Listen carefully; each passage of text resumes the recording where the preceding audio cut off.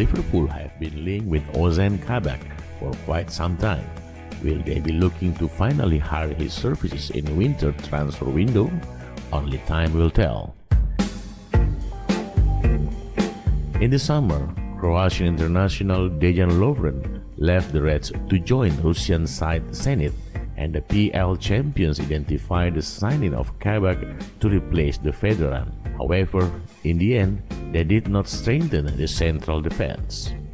Unfortunately, Jurgen Klopp lost two of his main central defenders in the form of Joe Gomez and record signing Virgil van Dijk. The duo underwent knee surgeries and are out for long term.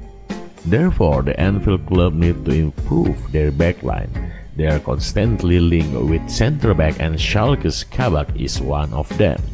Head of football for Sport Bild, Christian Falk, recently relieved that Liverpool are considering whether to make a move to secure the signing of the Turkish player in winter.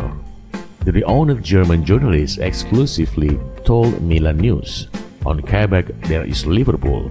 At the moment the Reds are considering whether to sink the blow during the winter transfer market." In the summer, the 20-year-old was valued at around £40 million, and in October, Mirror Sport reported that Schalke would still be looking to get £30 million from the sale of the youngster. The Bundesliga have been a terrible from in 2020. This year, they have only won a single league game that came way back in the month of January. This season, in 9 games, they have let in 28 goals already and find themselves at the bottom of the table with just 3 points.